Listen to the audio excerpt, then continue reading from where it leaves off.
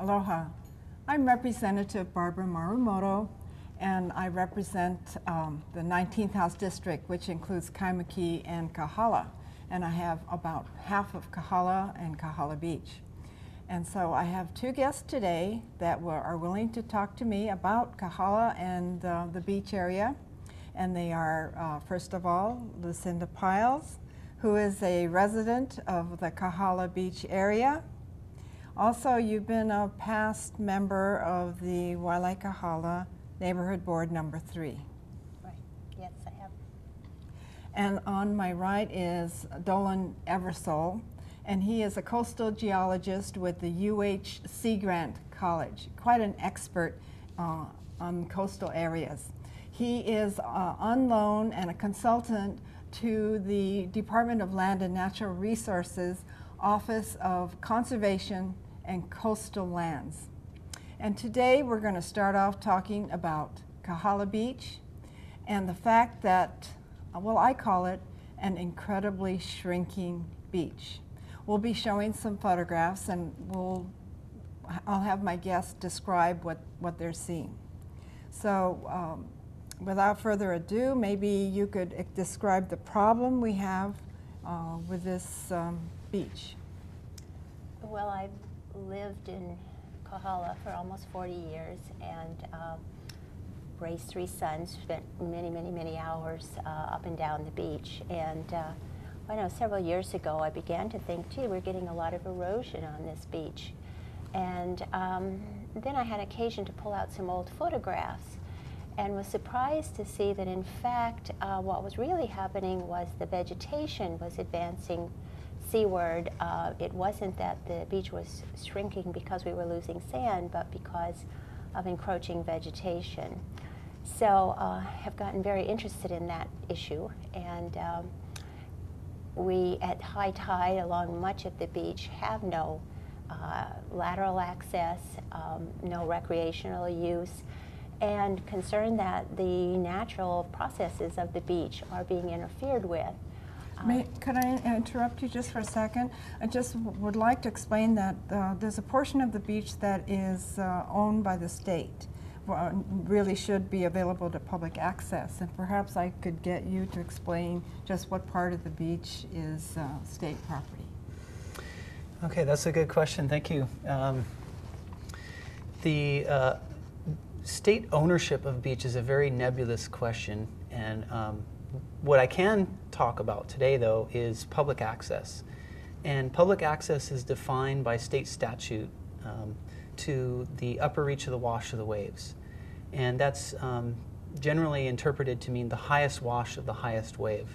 So by our own state statute, the public is entitled to access up to the shoreline, to the upper reaches of the wash of the waves, regardless of ownership. So this would apply to private property that's being submerged by these waves, or by state-owned land, or it doesn't matter who owns it. So in this case, the ownership issue is, regardless of who owns it, public has the right to access up to the shoreline. That presents an interesting problem for a site like Kahala, where you have vegetation that is now growing well seaward of that upper reach of the wash of the waves, and thus interfering with public access. So clearly that's generated a tremendous amount of interest and concern by government agencies as well as the community in Kahala to try to restore that lateral public access. So that's one distinction I would make for the viewers out there, is the distinction between public access to the shoreline, which also has its own ordinances and statutes related to that, and access along the shoreline laterally, which has a separate set of statutes that define what can and can't be done there. So public access is what we really are looking for, and this is what the people would like to enjoy, the benefits of the beach. So that's correct. Thank you for straightening me out on that one. Sure. One thing I can say, we've done quite a bit of research on this issue, and it turns out Hawaii is probably the most conservative state in the nation as far as public access goes, and the ability for people to have a state statute here in Hawaii that requires or allows public access up to a very liberal amount of beach area. And actually one of the intents of that statute is to dedicate as much access as possible to the public. You can contrast that with some other states, coastal states in the nation, that are quite different, and they actually allow public or private ownership of the beach itself and restrict any public access across the beach down to the low water mark. Okay. So we have a public access problem, which is a statewide concern and not just Kahala. that's right. Okay. Well, perhaps you could fill us in a little bit on Kahala Beach and the history. And you were saying you lived there for a long time. And Well, it's an interesting history. Apparently, under Bishop Estate, there was a very high regard and respect for the shoreline ecosystem.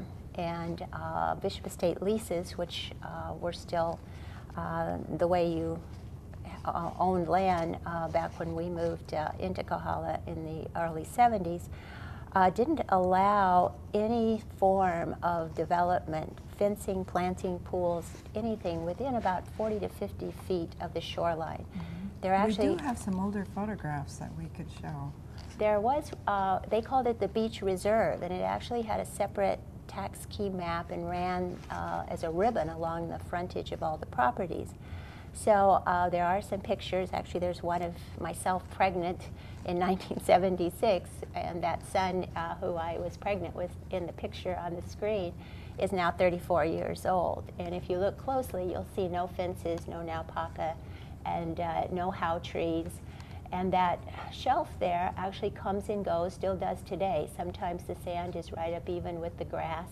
Other times it's not. But there wasn't the fortress building that we see today along the beach, and the masses of saltwater tolerant vegetation that is planted and then migrates seaward, sometimes 15 to 20 feet onto the public resource portion of the beach. Now we have a problem with people planting vegetation and sort of encouraging its growth toward the high water mark.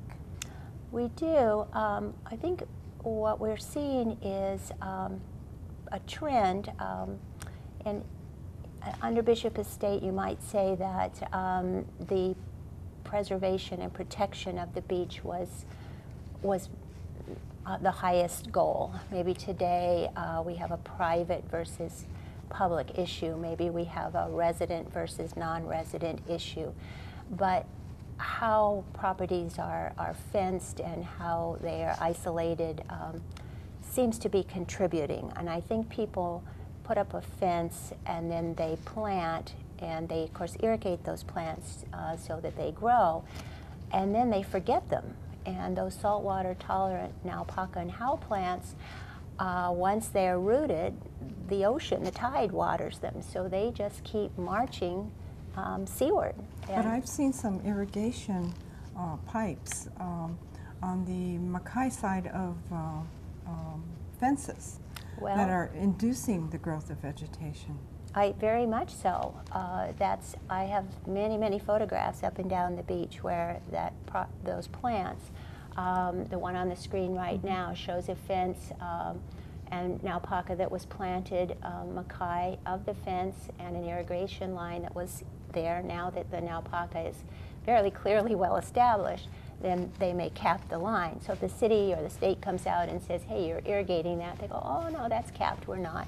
And sometimes the property changes hands. The person who actually planted and induced the naupaka may no longer be the current owner and may legitimately say, I didn't plant that.